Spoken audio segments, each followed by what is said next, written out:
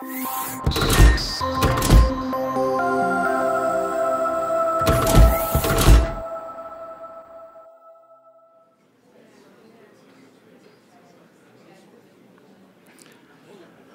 afternoon, ladies and gentlemen. Welcome back to the afternoon of Automotive Logistics Mexico 2016.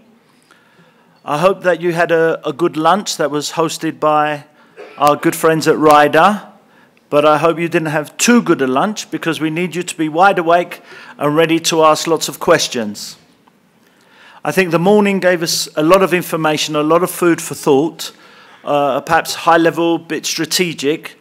We're going to start digging down a little bit deeper in more practical and bringing some of the actual operational stuff to the conference now as well.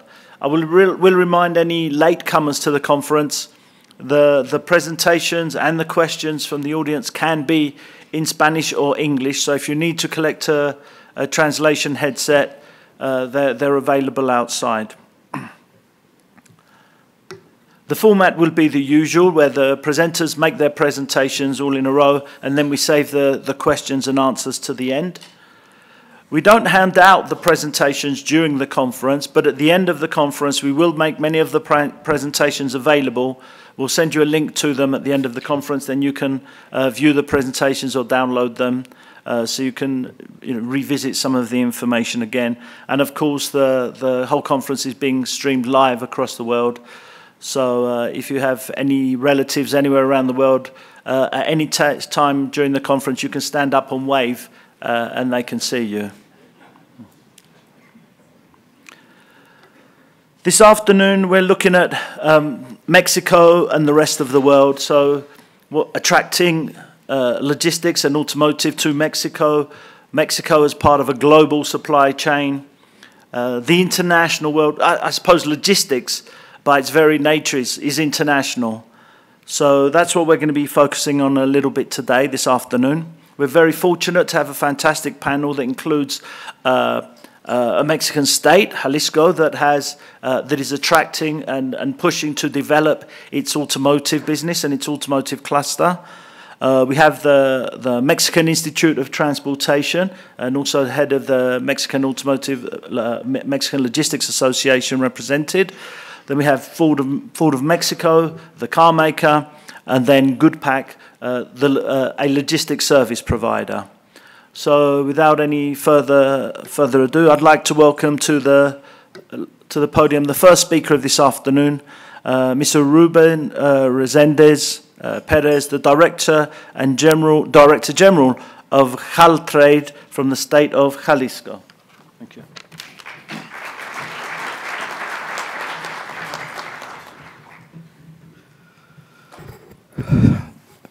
Good afternoon, everyone.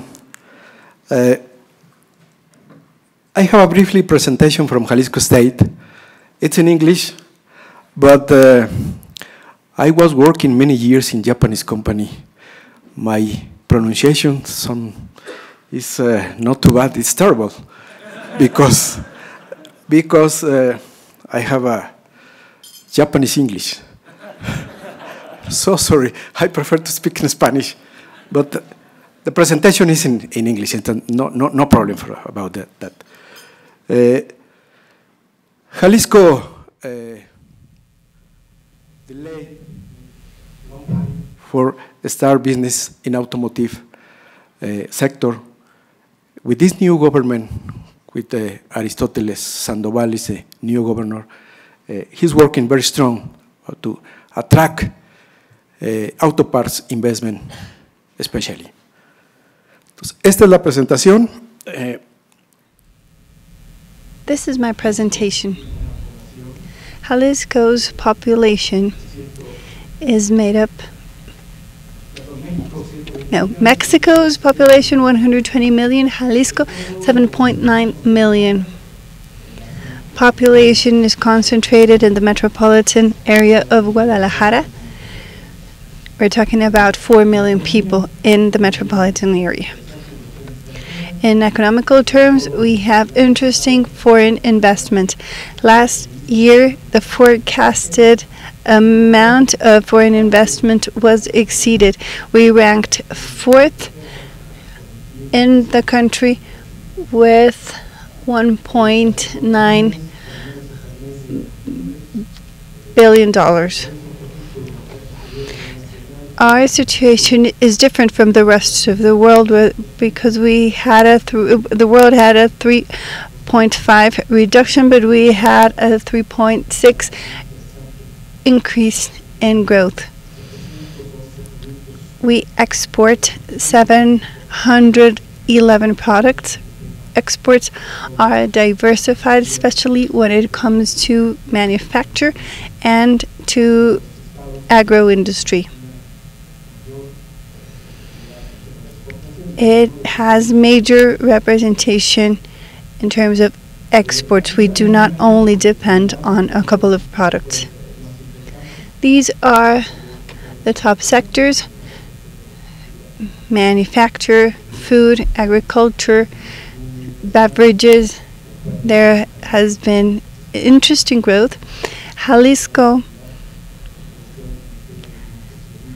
has large food and beverage production. We don't only export to the United States, but to Europe, Asia, and more especially to Latin America. This is the growth of foreign investment in the last couple of years.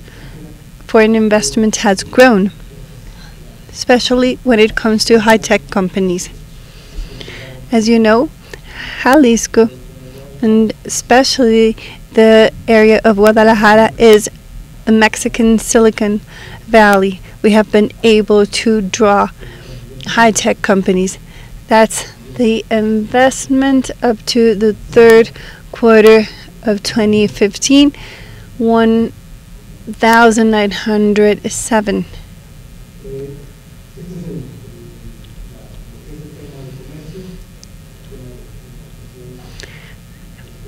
This is our international trade, imports, exports. We have those $37 billion of exports against $40 billion for imports. There was interesting recovery in terms of employment. An 81,973 increase. We have an upward trend stemmed out of all of the companies that have just arrived to Jalisco. We have world-class labor, which has made it possible to work with other companies. We also have a high availability of engineers. Universities have aimed at developing engineers for the high-tech industry. There is expertise among electronics, telecom sector, automotive sector, but there are also a few of them in the aerospace sector. We have not had union issues in the past 10 years in Jalisco. We have outstanding universities, the Autonomous University of Guadalajara, ITESO. Of course, we have the University of Guadalajara. It is one of Mexico's top universities. Unfortunately, we have not been able to attract a part of the University of Mexico, UNAM, National Autonomous University of Mexico, does not yet have a campus in Jalisco, but we expect that situation will change in the near future. We have 147 technical institutions, postgraduate institutions, training centers, as well as technical schools. We are connected with the rest of the country in a wonderful way. We control exports and imports from the port of Manzanillo, which allows us to have connection with the north of the country. We have a great road and highway infrastructure. The port of Manzanillo, as I already mentioned, is nearby. There's a distance of 296 kilometers that separates us from Manzanillo, where products and raw material are brought to the central area, the Bajío area of Mexico. You, as logistics experts, know that the port of Manzanillo has welcomed investment for expansion. Nevertheless, it is overwhelmed now. It takes containers 8 or 9 days until they are able to leave. We need to acknowledge that we do have an issue, but this problem, we need to work it out in order to improve competitiveness. Railroads. Ferromex has the concession in this area of the country. It's the only railroad we have in the area. The train connects us directly to Manzanillo. It connects Manzanillo to downtown Guadalajara, but it also connects us with the northern area of the country through the borders of Nogales, Piedras Negras, and Ciudad Juárez. Of course, there's also connectivity towards the central region of the country. We have 2 international airports. We have the Puerto Vallarta Airport, International Airport, and the airport of Guadalajara is the second largest airport in the country.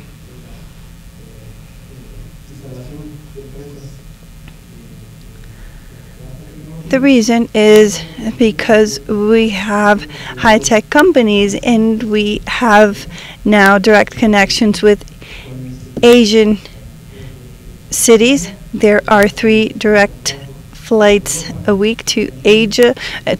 We also have a Guadalajara-Frankfurt flight. And we have many flights heading to southern Asia, in addition to connections with U.S. major cities. In 2014, we don't have 2015 information of 2015, but we do know that there was growth.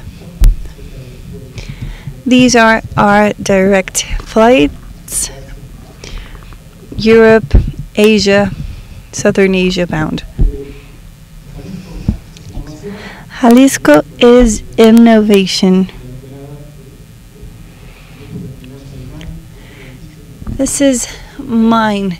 MIND is a building that holds trade chambers of the state of Jalisco, as well as research centers. We're also working on the digital creative city, highly related to the high-tech industry. We have Continental Research and Innovation Center. We have a design center from Intel. We have Frescale, which has an electronic design center.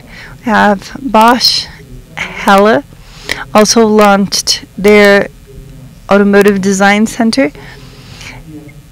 through the creation of an innovation and competitive culture institution. The former chair of Hewlett-Packard, he used to be VP, global VP, and he is now involved in the creation of this innovation and creativity institution. We have over 6,000 hotel rooms, high touristic development. We don't only have beaches, we have forests. Many of our cities are now called magical towns. We have recreational, commercial centers, cultural activities. We have great restaurants, high quality medical services. They are also involved in medical tourism, and we have visitors who come to our hospitals to treat themselves. We have convention centers with large capacities, such as Expo Guadalajara. We have beautiful golf courses,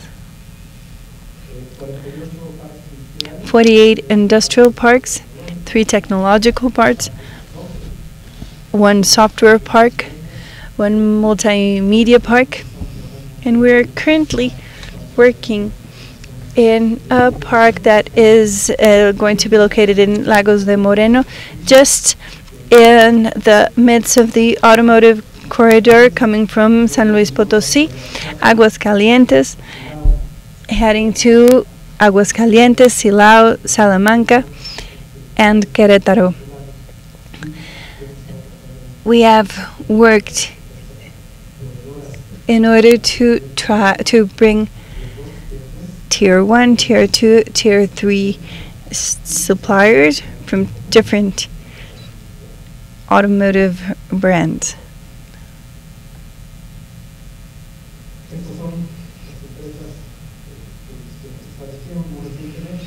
These companies decided to come to Jalisco. Their investment has grown in the area. They have generated up to almost 15,000 positions.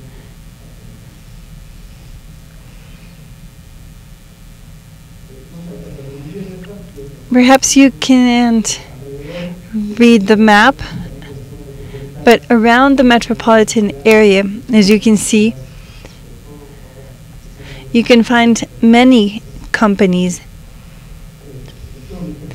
These used to be involved in electronics, but they have moved, especially if we consider that vehicles use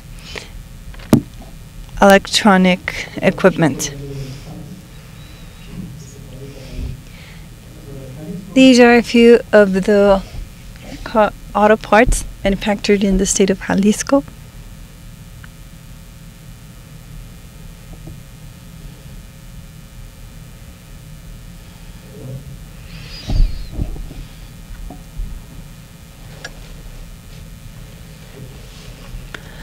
I want to go back, but I can't. This is the industrial park in Lagos de Moreno. As you can see, Highway 45 coming from Aguascalientes comes straight to Guanajuato through Querétaro. We have Highway 80 coming from Guadalajara up to San Luis Potosí, and it heads north. As you can see, in logistic terms, this is an extremely appropriate park. Silao has General Motors, Salamanca has Mazda, Celaya has Honda, and the recent announcement from Toyota. San Luis Potosí is pretty near General Motors, the BMW, and there may be another project reaching the San Luis Potosí area. As you can see, in strategic terms, it is extremely well located within logistic corridor with great advantages and opportunities in logistic terms.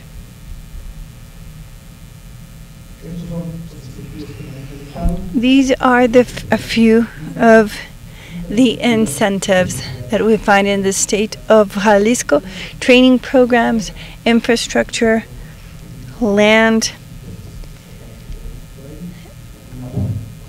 discount, fiscal incentives as well. We also have municipal incentives. We included municipalities such as Zapopan, Guadalajara, El Salto. But we also have the northern area in Lagos de Moreno, that in San Antonio. We have major developments going on. Thank you very much for having me.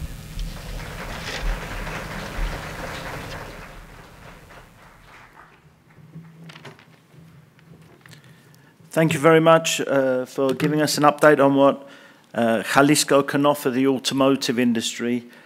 One of the things we talked about in the first couple of sessions was the need for education and training of the human resources for the automotive industry. So it's good to see how much emphasis you were putting on the training and technology colleges and that you had out in Jalisco. Next up, to hear perhaps a little bit more about the logistics and transportation side of Mexico, I'd like to welcome to the podium Miguel Gaston Cedillo-Campos, the senior researcher from the Mexican Institute of Transportation. Is just one of his titles.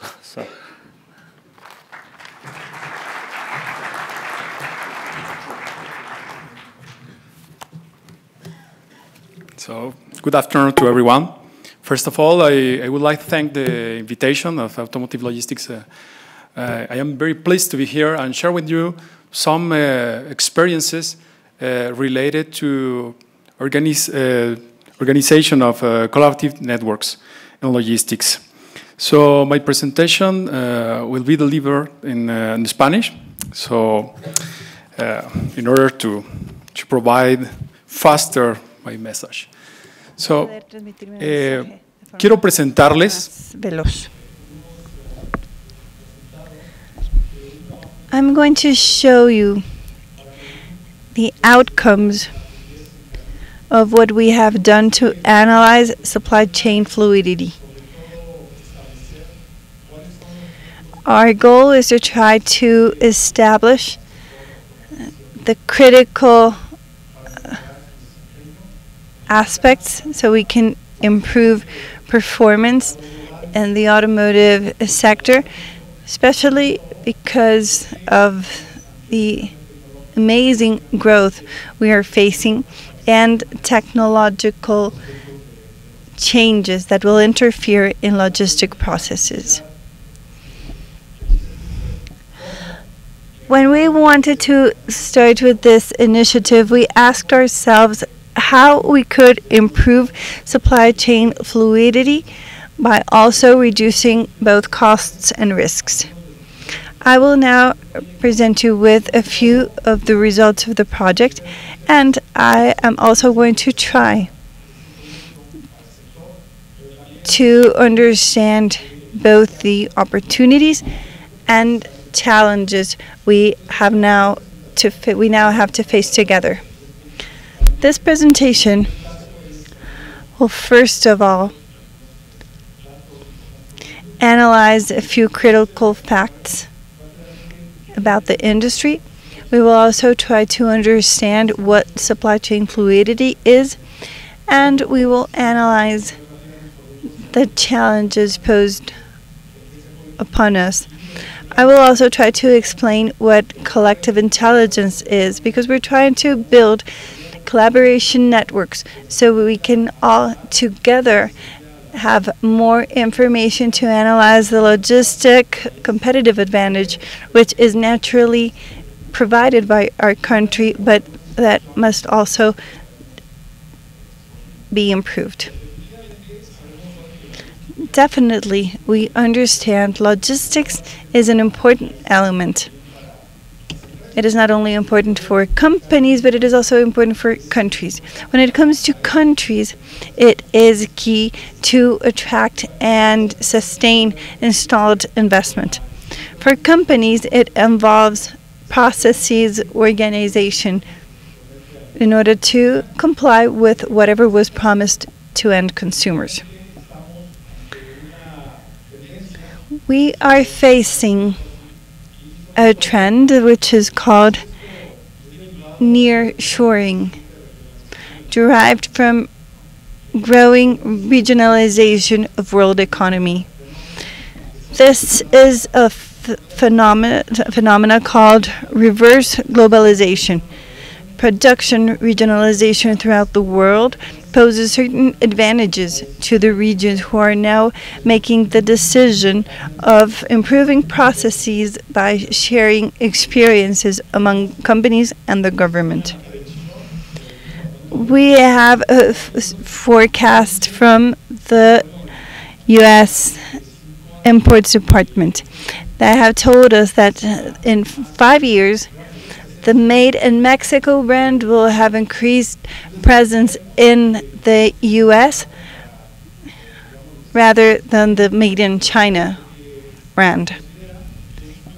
Especially, they have considered that it is a great opportunity to integrate local suppliers, so companies are supported to grow competitiveness and to increase resilience among supply chain. In a technical report of the Federal Reserve Bank of Chicago, we learned that Mexico is about to reach 22% of U.S. production in LVs, and it will attain it by 2020. The fact is that Mexico is moving from a low-cost area, and it is now becoming a higher technology environment. Through the different business agreements we have with the different trade agreements, a few companies are not only used for production, but they are also being leveraged as a way to reach global markets. So we must not only focus on North America now, but we can expand to other regions.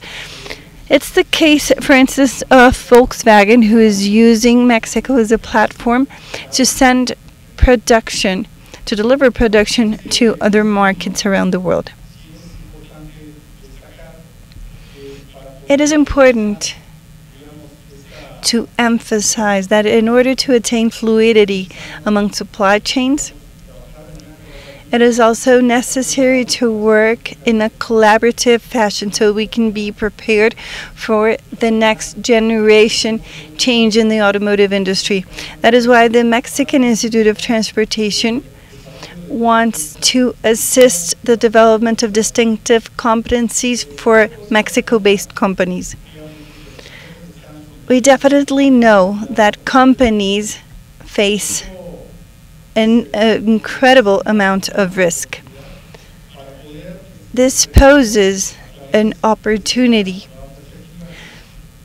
to tackle change by improving the functioning of the supply chain. So what is fluidity? We need to focus on fluidity, and it can be understood as a capability level to continuously achieve a reliable, secure, and accurate flow of processes, effectively supporting the supply chain goals. We used this definition as the foundation so we could take the first step in our project. In 2013, the Mexican government ordered a study, the National System of Logistic Platforms, along with data and analysis developed at the Mexican Institute of Transportation. Preliminary analysis gave results about intermodal corridors, so we could identify performance parameters that would also enable us to propose certain improvements. Based upon real cases, we established a methodology that allows to measure fluidity among intermodal corridors. Let me tell you that a few variables such as disruption times generated due to delays or natural disasters and some other things is safety inventories were considered under a mathematic model that is now operative. Nevertheless, the model must not only be used as a proposed methodology, we're already contemplating implementation.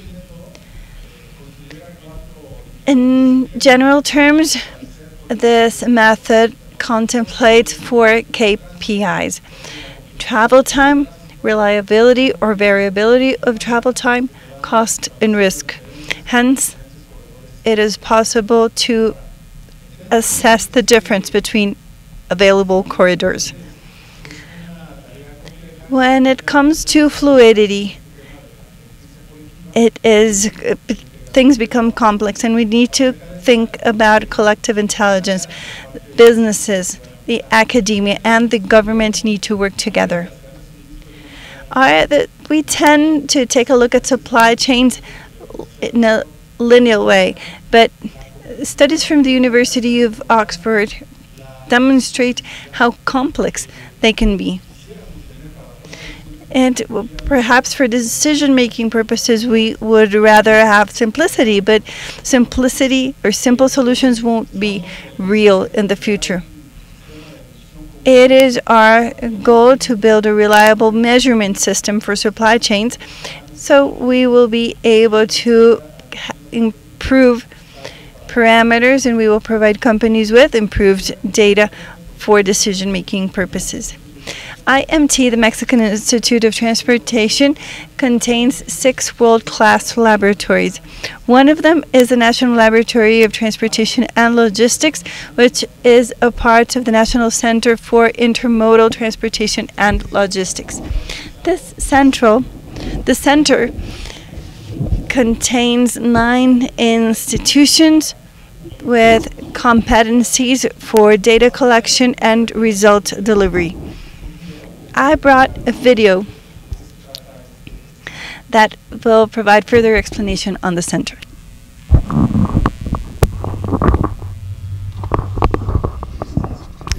En este mundo competitivo, to clearly establish a competitive strategy in order to develop a supply chain which allows for differential added value to the consumer is just one of the critical tasks that in real time requires up-to-date knowledge and world-class technology. Latin America is now globally recognized as an emerging region with high potential for the development of innovative transport systems and logistics. Mexico, a logistics flow node point between North America and Latin America, is consolidating itself as a center of knowledge and first-tier tech logistics. The National Center for Innovation in Intermodal Transport and Logistics is a national network center that seeks to promote a real link between the productive sector and academics, integrating 9 organizations with recognized expertise in research and technology transfer, which together seek to improve the Mexican logistics competitiveness. Among the initiatives being led by Senate Logistics are CONACYT National Laboratory in Transport Systems and Logistics, National Freight Transport and Logistics Observatory, National Transport Model, Network Thematic Research in Transport Systems and Logistics. With the aim of maximizing the resources, the following goals are sought after. Promote Mexican logistics performance through solid solutions backed by the use of world-class technologies. Generate research that favors the development of distinctive competitive advantages in transportation and logistics systems. Support talented students with their training on real-world project experiences. Pass on research and innovation processes results to affiliated companies. Develop profitable activities based upon the development of potentially patentable products. In this way, we stimulate the innovation process and effectively transfer logistics knowledge to boost national competitiveness.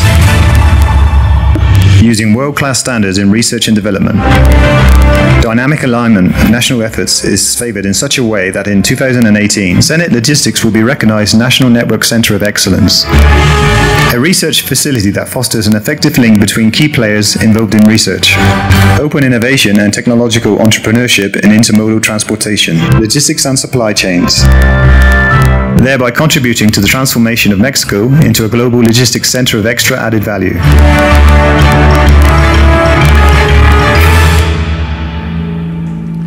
Bueno, como parte de este proyecto, This project, we have also started with the integration of different technology-based companies, among which we have PTB Group, Macrolink, and of course some other companies or institutions such as Nuevo León University, Yucatan University, and just recently the Tecnológico of Monterrey has requested to join our group. There are other logistics and supply chain companies such as the Nuevo León cluster, logistics cluster. This is aligned with what we're currently doing in the states through the federal administration or the federal management, so we can have a NAFTA fluidity index. In this case, also Canada is currently working on this. They are the founders of the fluidity concept, and in this case, we do consider that working to work together to develop fluidity competitiveness in North America is basic, is critical, because this allows us to answer to very important questions that you might ask yourselves on a daily basis. How well the nodes work within in the network? Where are the bottlenecks at infrastructure level, and how does the infrastructure system react when there are disruptions? That will allow us to assess the supply chain efficiency. But I also would like to launch a proposal. We need information from you, so this becomes a much more robust tool and we can achieve the impact that we have. The conclusion. Current integrated supply chains are agile and cost efficient, but these make them very highly susceptible to disruptions. It is necessary to establish those risk points so we can provide to those companies working in Mexico the necessary conditions. We have seen that the supply chain fluidity measurement is extremely important for competitiveness, and in North America we will be able to offer a differentiation versus other regions. In Canada, in January in Canada, they started with the National Council in Automotive Logistics, and we are on time to start a similar project in Mexico. So this is all, and I'll be very gladly answer all your questions. Thank you very much.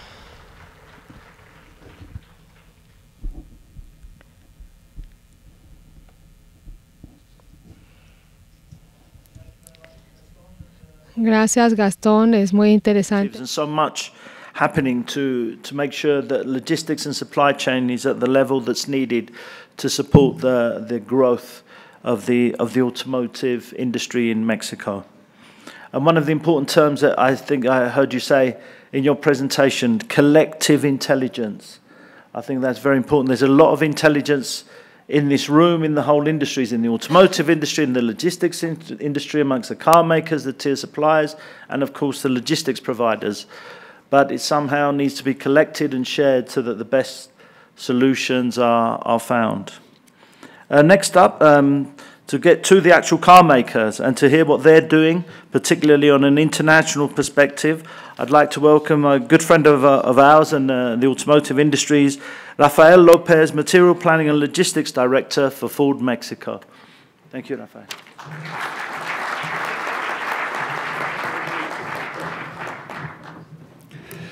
Hello, everybody. Luis and Sporson's team, thank you for inviting us to share these thoughts in this regard. I think it's a very important forum. As of to now, I have been learning a lot in this morning. Congratulations, Gaston, for your initiative. I for sure will be in touch to talk in more detail about it. How can Thank you. Este es cómo se mueve la industria en la industria automotriz. Industry is moving internationally.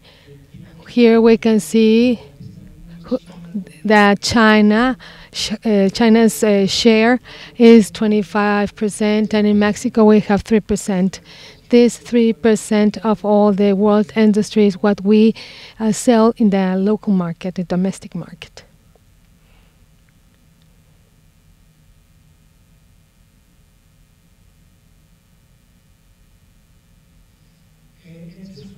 This is an analysis of how the performance of several economies, and the conclusion is that there have been dramatic changes recently in the 25 top export economies.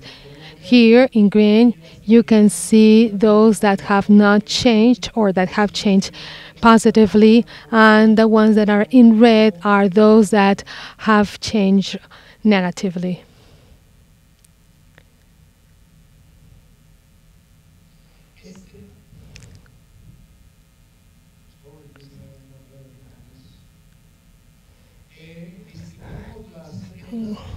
These 25 economies have been broken down in 45 different concepts, the ones that have been under the stress of different economic factors. We have Brazil, Russia, China, and Poland, and those that have lost terrain regarding competitiveness, those that have traditionally been competitive, but they have lost this competitiveness, those that have been behaving in a very steady way, and the ones that have been rated as rising stars, those that have gained competitiveness and that they have moved favorably in the business world. Compared with some economies with other countries, Mexico and the United States are economies that have experienced very favorable changes on wages, salaries, and absolute production. Mexico has gained 53% of productivity. We are comparing the 2004 to 2014 period. Regarding currency, this minus 11% is larger because of the exchange rate of the peso. And the natural cost has been reduced in Mexico, and the power has increased. The power cost has increased in Mexico.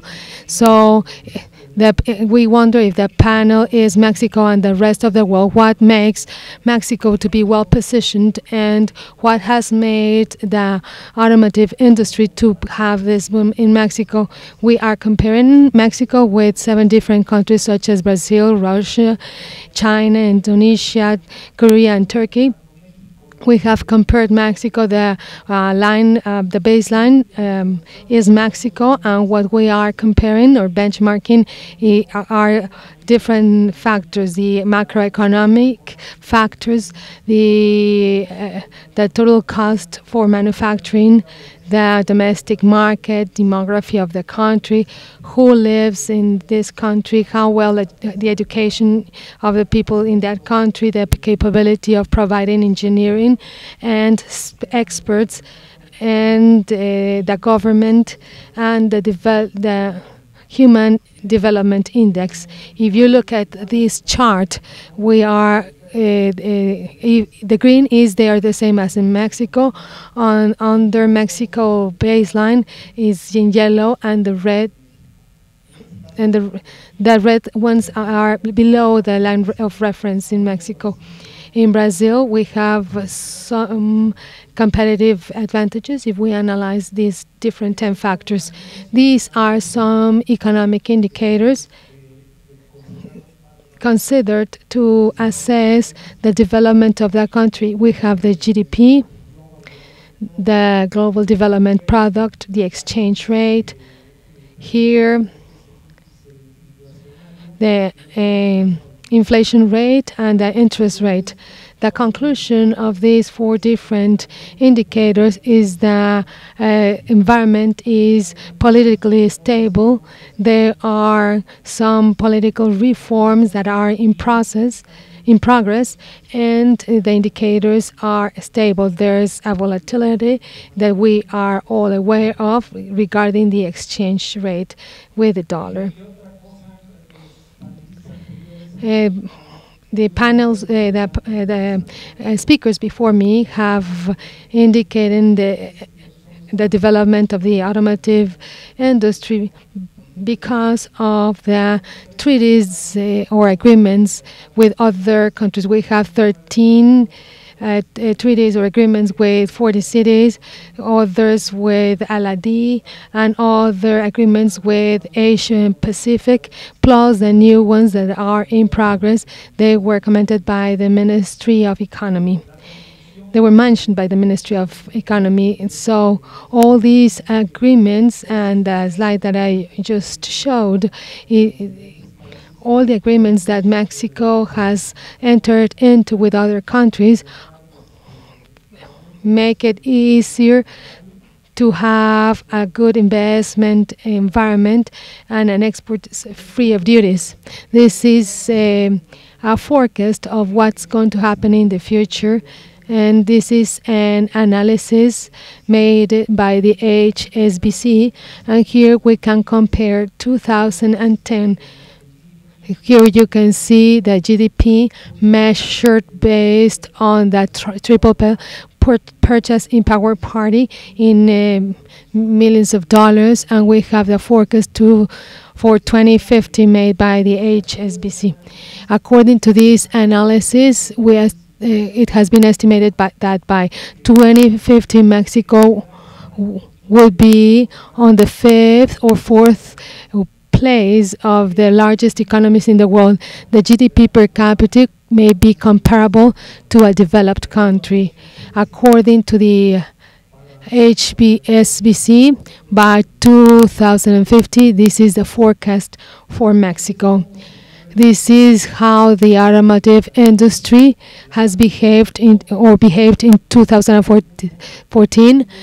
Top production countries in the world, top vehicle production countries. Here you can see the same trend for 2015, and Mexico was ranked 3rd on production increase since 2006. This means that from 2006 to 2014, we grew by 14%, and we became 3rd on growth. In 2020, Dr. Eduardo Salis has mentioned this, the expected production for Mexico will be 5.1 million vehicles or units, and Mexico will become the 3rd producer, manufacturer, and that trend will be preserved, and this will be the 49% of growth compared with 2014. This is our panel. Our panel is called Mexico and the rest of the world, and here you can see how Ford Mexico looks worldwide. Here on the table on the left, you can see the vehicle production worldwide, and you can see that the first manufacturer of Ford is the US with 1.3 vehicles. The second place is China, the third one is Germany, and the 4th place is Ford Mexico. Ford Mexico is the major producer with the amount that with 400,000 units. And regarding engines and transmissions, the trend is pretty similar. The first place on production of powertrain parts is the United Kingdom with 1.7 million million pieces or parts, and of transmissions. Second place, 1.3 million for the U.S. Third place is China, and Mexico is fourth with 576,000 parts, motors and powertrains, and we're going to be able to escalate to the third place because we have we're going to open a plant in Chihuahua to produce 700,000 engines a year more, and another plant that will be launched next year in Irapuato to be able to produce 800,000 powertrain or transmissions. In Ford Mexico is the fourth place for powertrain transmissions, and here you can see purchases in Mexico for Ford, and here you can see that Ford Mexico is the second place on purchases worldwide within Ford Corporation for the automotive plants. We are the basis of vendors in Mexico is the largest after the U.S. to supply the Ford plants around the world. The vendors in Mexico export to the U.S. and in some cases to Europe and Asia as well. This is part of the competitive advantages we have mentioned. This has been mentioned before by other speakers. Our geographic location is critical, it's privileged, and we have a direct connection with the U.S., which is the second largest market in the world. We have entry from the Pacific Ocean and the Atlantic with a short trip from Asia, Europe, and South America. The network that I just showed is a network that we are currently using in Ford. Regarding exports, our largest exports is from the U.S., from Mexico to the U.S. by railroads to any of our plants. This is a model that mentions that we export finished vehicles as we have a short sea routes from the south coast to Jacksonville and Billy Barton.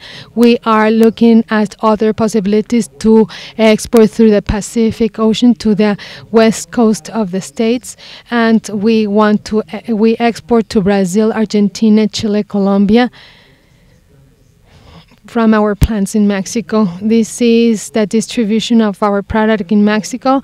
As you can see, the Fiesta that is produced in Cuautitlan has the largest share of 45% goes to the States. Fusion, 44% goes to the States, and the Lincoln, 99% goes to the United States.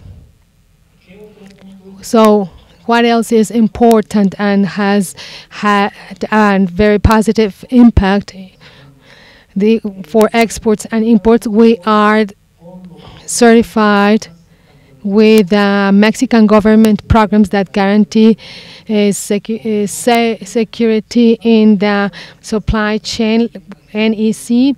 Since we are mainly exporters to the U.S., our assembly plants for engines and transmissions have the CityPath certification, and from the U.S. government, from the Customs and Border Protection Agency, and we are also connected with the states with a PIP, which is a similar program from the Canadian government. What have we done since 2013? Well, this has been happening for a while. The wheel continues rolling, and it started rolling faster after 2013, after the crisis of 2009. In Mexico, as of 2013, we have grown dramatically. What has influenced on this growth? The geographical location. The supply chain is more robust, more capable.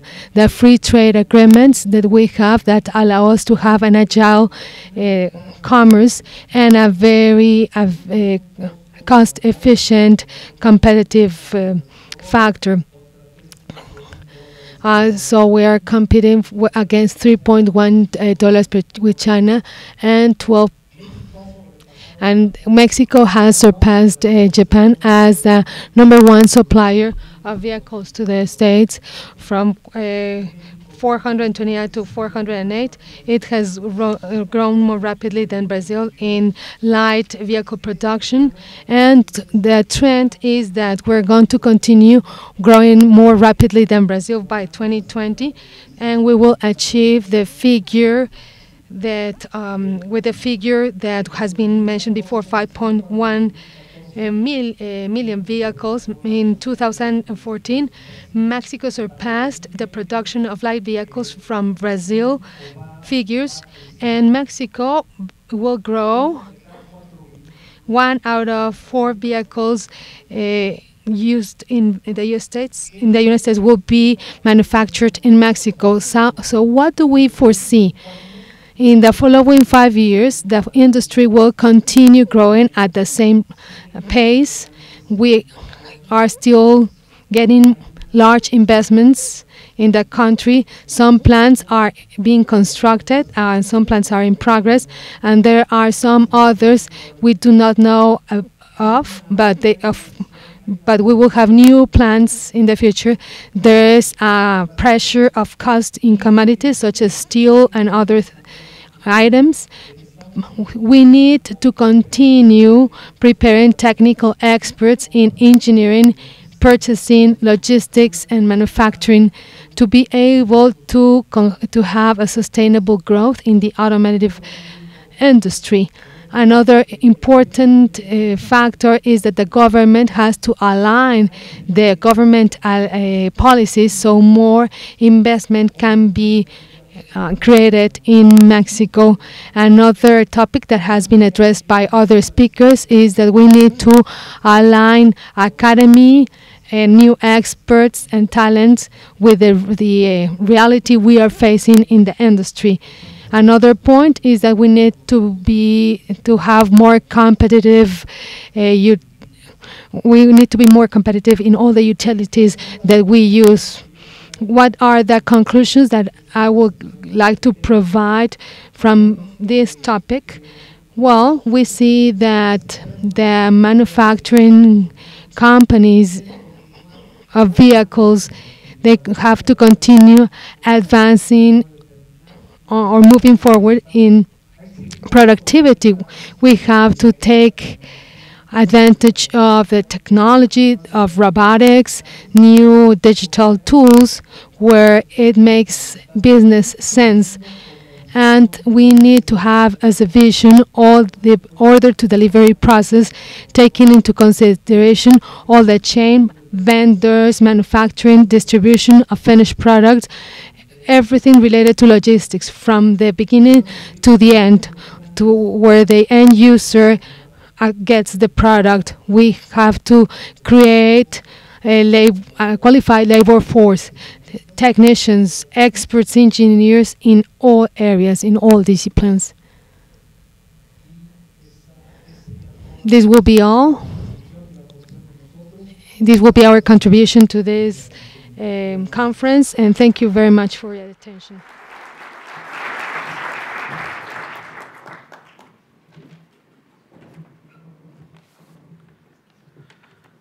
Thank you very much, Rafael, and you really put Mexico in its global context there, so a very interesting presentation. Being in automotive or automotive logistics in Mexico is for sure not just about Mexico. Definitely it's a lot about the United States, but it's very much about the rest of the world as well. And next up to hear a perspective from a logistics service provider, someone who's been experienced in the industry at a car maker, at a major logistics company and now in a more specialist logistics company. I'd like to welcome to the podium Robert Strain, Head of Global Automotive for Goodpack.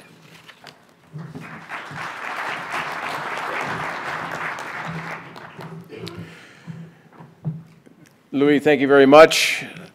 I will be one of the only speakers in this afternoon's presentation to speak in English.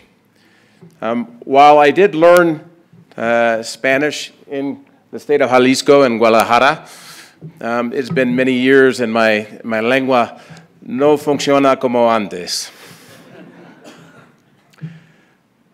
Louis and I spoke about speaking and having diversity here in the panel. I'm speaking as someone that's been in the automotive industry for many, many years and someone that has been very accustomed to working in and out of Mexico. Mexico and the rest of the world is a very large topic, but I'd like to step back and look at why Mexico and the automotive industry is here.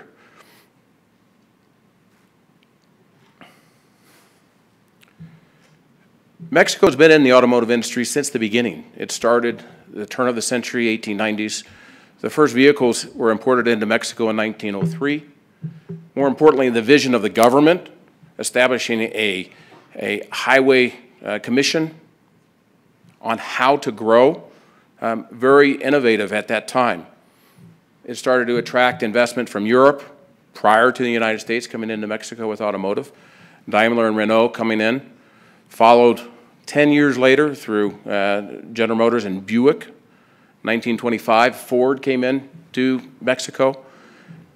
And it took until the 1959, 1960s, where many people may not even remember the Ramirez Camionetas, still around, Mexico's first automotive national company. But as with many governments, they grew, they saw manufacturing in the 60s, 70s, and 80s as a way to push social agendas, full employment, revenues. And I'm not speaking revenues for the private enterprise, I'm speaking revenues in terms of taxation, over-controlling companies. And during this period, Mexico, like many other governments, imposed restrictions and their view of what automotive should be. And at that time, many of the automotive OEMs left Mexico in spite of the tremendous start that they had at the very beginning of the industry.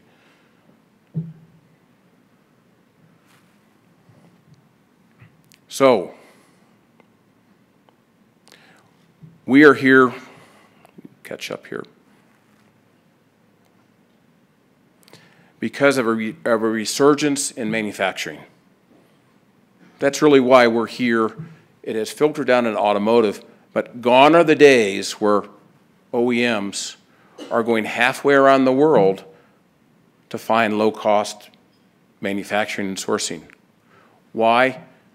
Mexico's, we've talked about the location, geographic location, but it's not only that, it's the supply chain stability or the supply chain fluidity that we talked about earlier.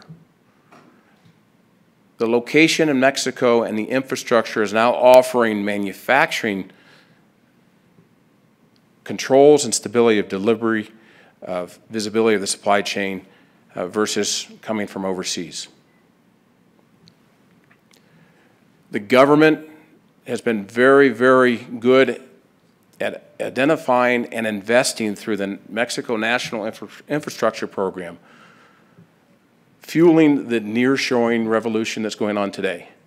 Over $17 billion has been invested by the government, not just for automotive, but that has attracted additional investments from all of the OEMs, some of here, GM, Ford, Fiat, BMW, Volkswagen. There are more. Why are they doing it? Reduced risks, lower costs, and eliminating supply chain waste. This is not low-cost sourcing anymore.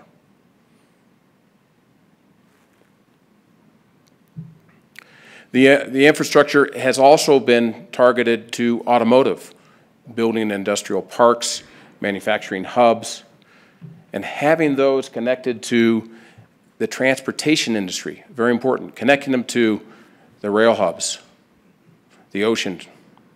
And heaven forbid you have to expedite material in the airports. All of that is what Mexico is now offering through their infrastructure. Now, there are challenges. It's a balance of what to import, what to localize. It's not solely we can produce it cheapest. We talked about the productivity here. The productivity of the Mexican labor force is higher than productivity in other nations. That coupled with value-added services, raw material, bringing in raw material, getting the subassembly, the high value-added parts here, that's very important. Free trade agreements, we talked about those as well. It all has created the environment that nearshoring is growing here, but there are challenges which to manage. The competition is against the old theory of low-cost sourcing. It's not just piece price.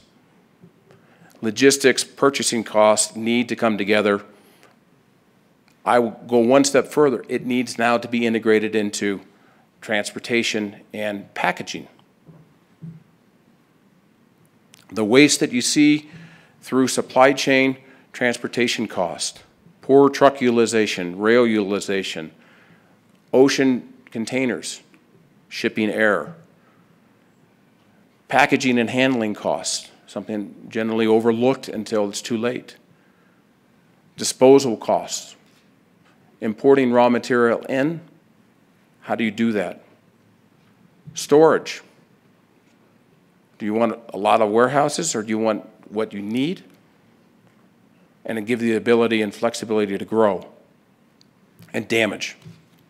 Parts coming in, or raw material coming in, value-added production, exporting parts out of Mexico, all of these things that can compete against a low-cost sourcing model, which is nothing more than the lowest piece price.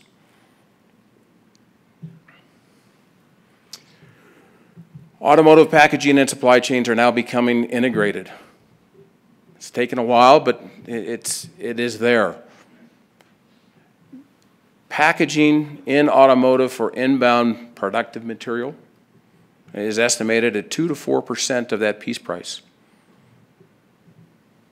It's not myself. PricewaterhouseCoopers, who we heard from this morning, has valued just within the NAFTA environment, Canada, United States, and Mexico, that packaging costs alone are approximately $2.5 billion. The total value is growing 5 to 10% a year because Mexico's automotive industry is growing themselves.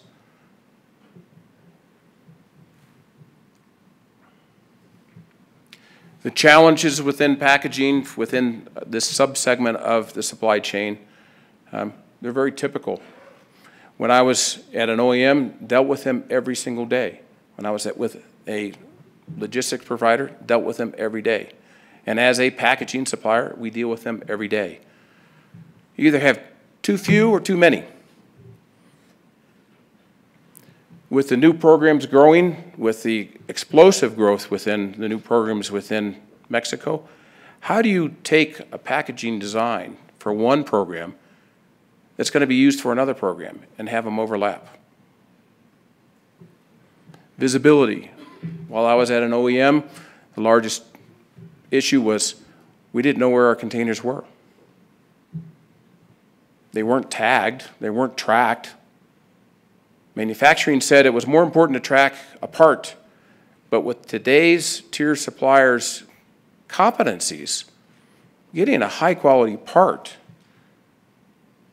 is easier than to keep track of containers. And without the container, your supply chain can break. The incorrect loop size. How many days does it take, whether it's by truck, rail, ocean? That assumption and then the packaging and racks required to support that assumption is generally wrong. maintenance of packaging. How do you repair your racks, where they are when they're being repaired? All of this is additional complexity for the OEM and suppliers, depending on who owns the packaging. Many times the supplier owns, many times the OEM owns. A lot of capital is being invested into packaging in a fairly inefficient way at this time. International packaging. Are there solutions out there? Generally, international is all expendable. Domestic has moved ahead into returnable packaging solutions, but we have yet to come up with widespread acceptance of international packaging solutions. Well, the advantages are the same. International packaging solutions can assist to create a supply chain efficiency that is required for the nearshoring and what Mexico is experiencing right now. You have to remain efficient on your supply chains. Returnable packaging is, for an international environment is very similar to domestic. A packaging provider can own that fleet, make that investment on behalf of the automotive industry and others, allowing tiered suppliers and OEMs to take their CapEx, their capital expenditures, and invest in the proprietary nature of the business that they are, producing parts and producing vehicles. These suppliers can then generate efficiencies that compound on efficiencies are scale and eliminate this investment in an outside non-core activity.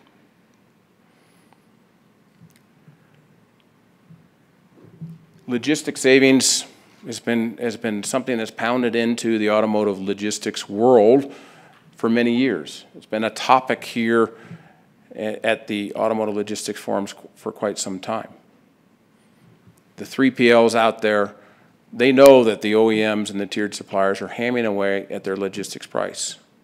Well, it's multidimensional now, because logistics and packaging can generate additional savings when put together.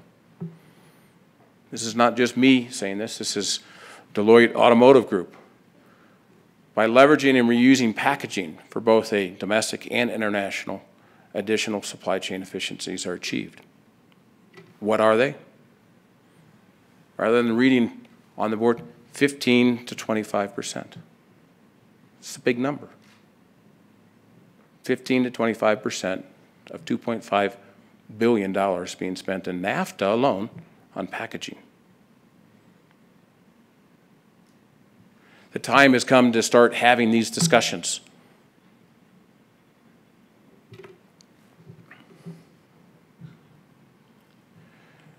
It is waste. It's waste in the supply chain.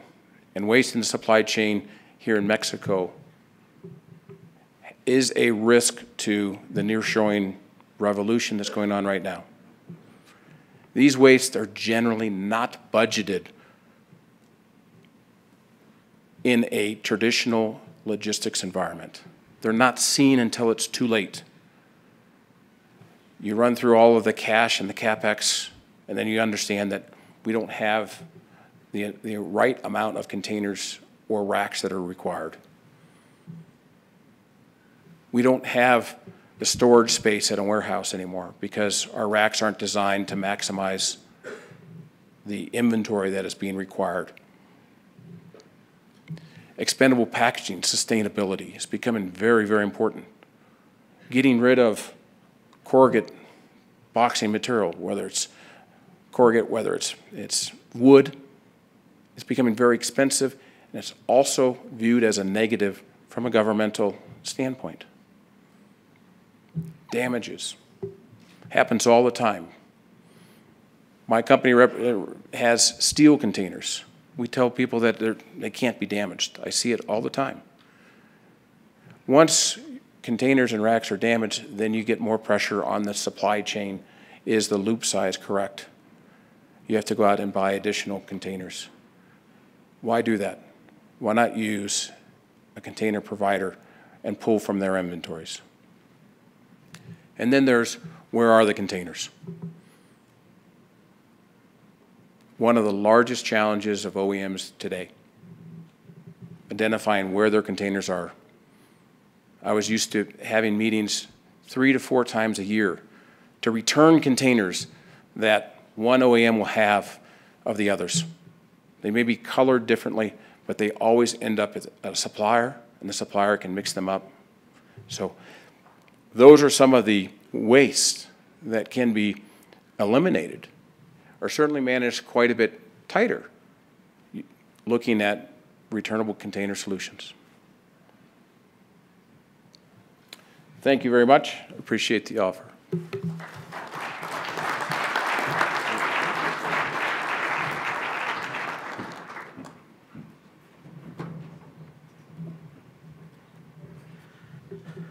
Thank you very much, Robert, for sharing some of your experiences and focusing a little bit more on the packaging side, something that's very important, and something we'll be covering later on in the conference as well. I wasn't aware that Ford first came here in 1925, when I think Rafael Lopez was just low down in the transportation management side. Rafael, you promised you would laugh if I said a joke. And it was.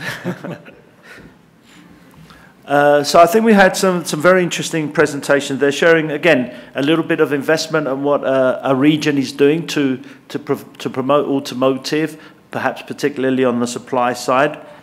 We've looked at what is being done to support the logistics industry from associations and from the government, a perspective from a car maker on the global side of Mexico, and of course from a logistics service provider, giving us some insight into the Mexican automotive industry and some of the wastes that are faced in our industry. We haven't got a lot of time, so I'd like to throw it straight out to the audience for any questions or comments. The usual rules apply. Please raise your hand, wait for the microphone so we can hear you clearly, say your name and your company name. Sing a song in Mexican first, and then we will accept your question. Okay, I was joking about the song, so you can ask the questions. There is a question at the back, so right at the back row. Thank you. Buenas tardes, mi nombre es Jorge Cedeño de Goodpack y tengo una pregunta para Rubén del estado de Jalisco. Habías comentado... Jalisco. You were saying that you are trying to find investment from more companies in Jalisco, but I visit Jalisco twice a month and I haven't found new companies there. So what strategy is Jalisco going to use to draw in investment? Because it's cheaper to send a trailer from Juarez to Toluca than from Juarez to Guadalajara. So what are you going to do in terms of costs? Thank you for the question. In the Lagos de Moreno Industrial Park that I talked about, we have 11 projects, ongoing projects. Well, one of them is finished. From a German company already started with mass production 2 weeks ago. The other 10 projects are working. They are starting to work there already. They are Tier 2 and Tier 3 suppliers. Among the 11, we have 2 Tier 1s. In the metropolitan area, we have Zoltec. It's a carbon fiber project. They have an interesting project because they want to turn a cluster in carbon fiber. They've worked in the automotive industry and now they are in the aerospatial sector. Lartop is a company from Taiwan. They're near the metropolitan area. They manufacture car lights. It's also a major company in Asia. They are well established in our region, and they have companies both and also in Aguascalientes and the central region. We have additional projects like the Warner, Hela, ZF, Zach Bowen.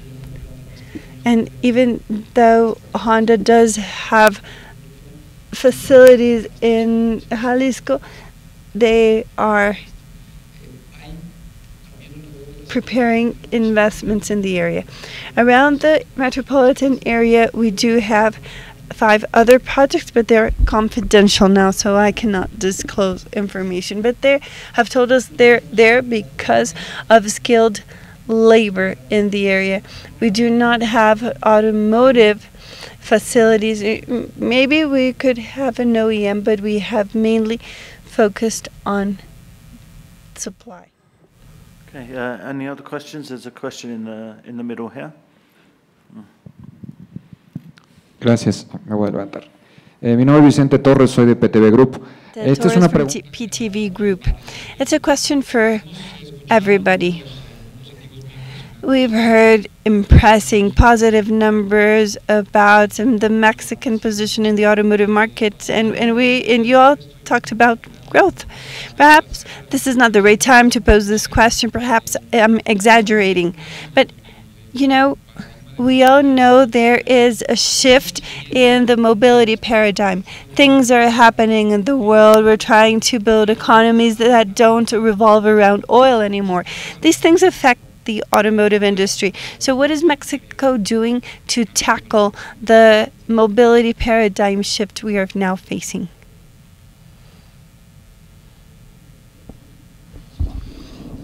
¿Quién quiere responder esa pregunta primero? Bueno,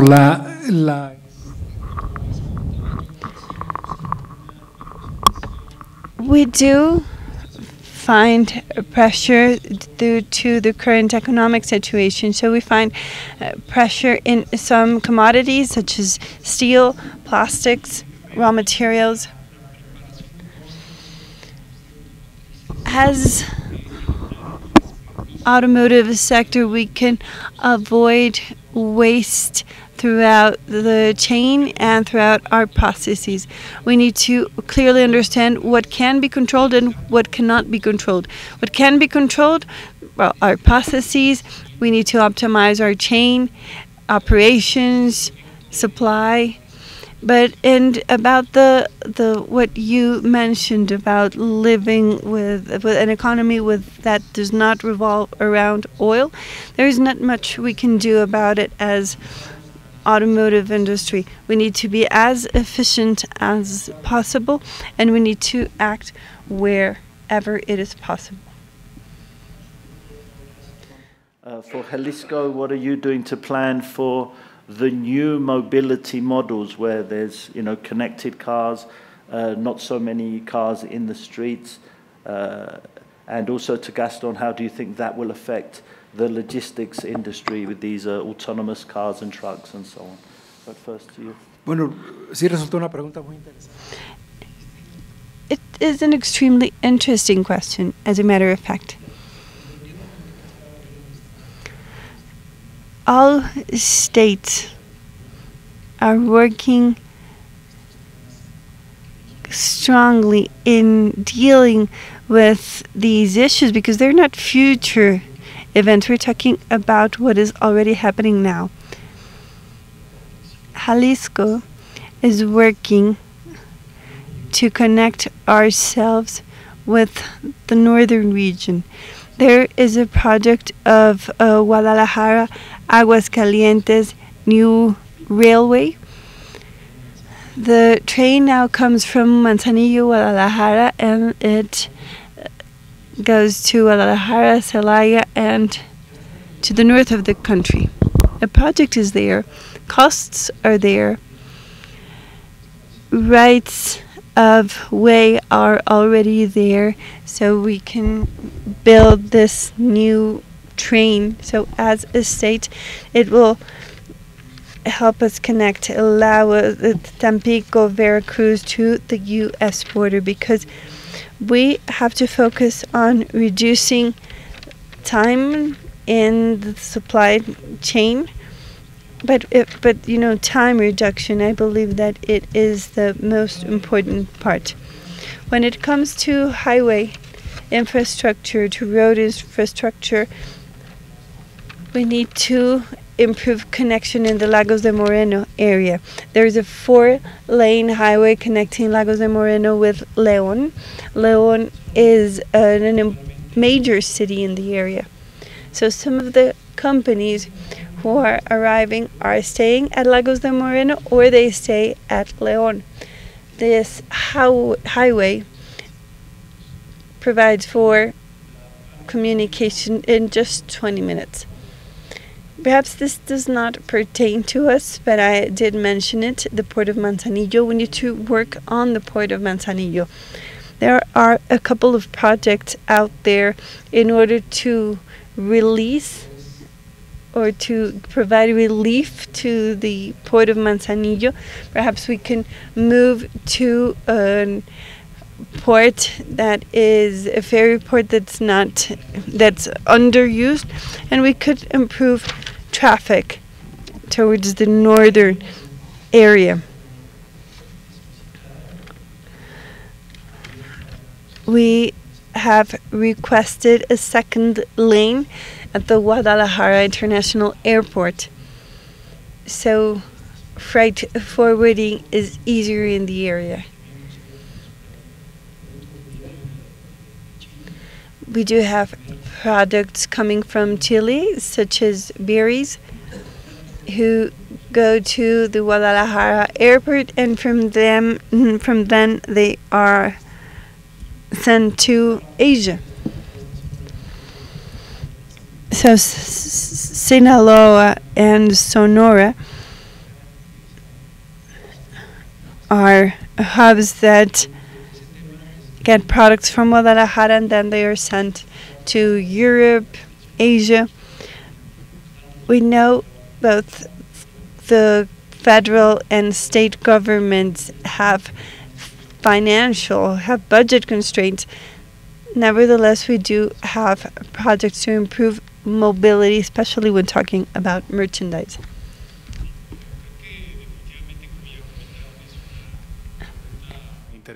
It's an extremely interesting question, and it demands reflection right away.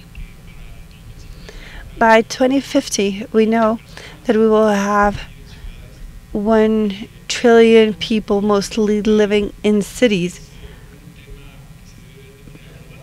And it is not only a global issue, it is a specific issue that concerns Mexican cities. Urban and interurban logistics, like at IMT, we have analyzed our system, and we know both aspects will interfere in companies' logistical models and mobility within the cities. We must all be aware of the fact that it is a system. That is why we were talking about collective intelligence, because it means that we need to work together. Those decisions that are made by companies or by governments will end up affecting the system, which will improve or reduce competitiveness of the country or the region.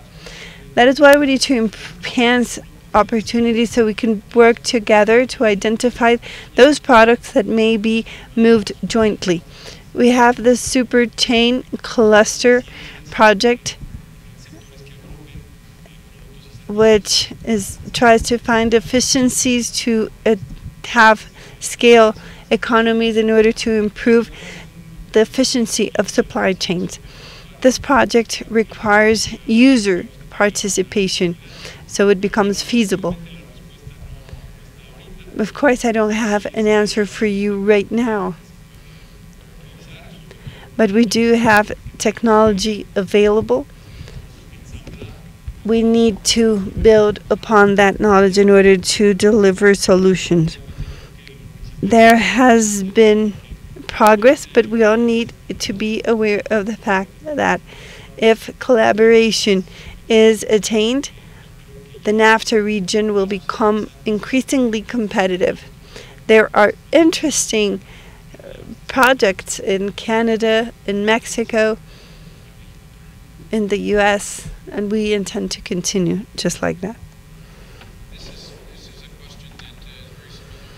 Esta pregunta es the Automotive Logistics Conferences. I recall it coming up in India as well as in Europe.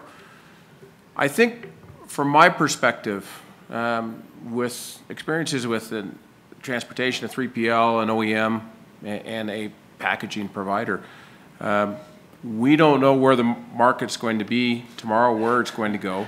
This new technology of reducing the number of vehicles, automated trucks, is certainly on the horizon.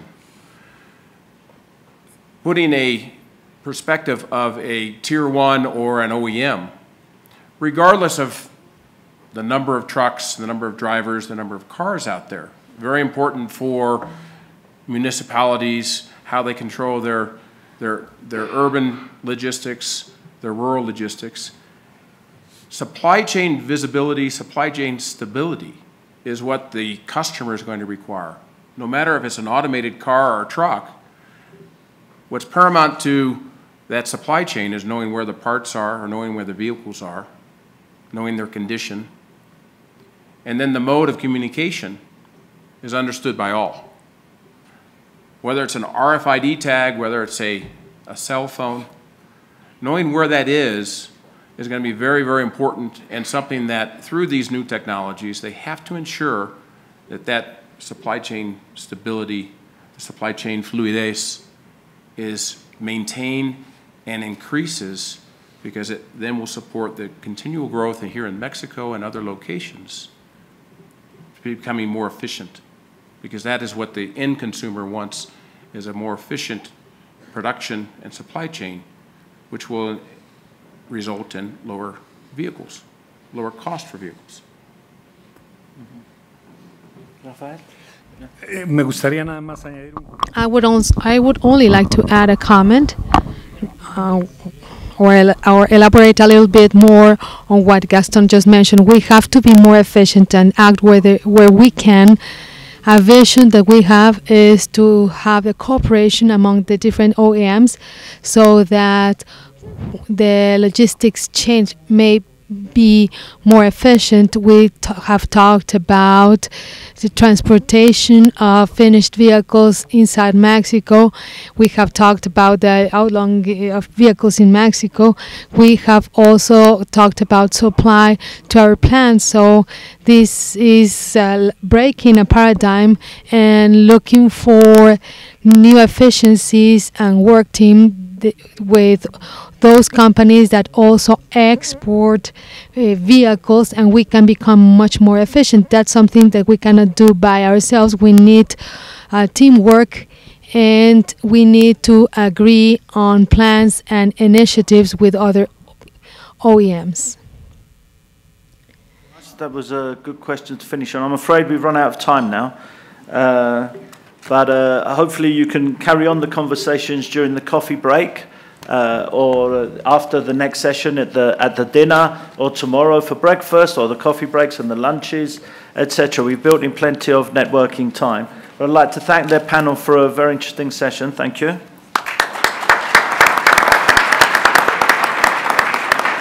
Please join us for coffee in the exhibition area. Visit some of the stands. They've got good gifts as well and prizes, so it's always worth a look. And we'll be back here to start exactly at 4 o'clock. Thank you.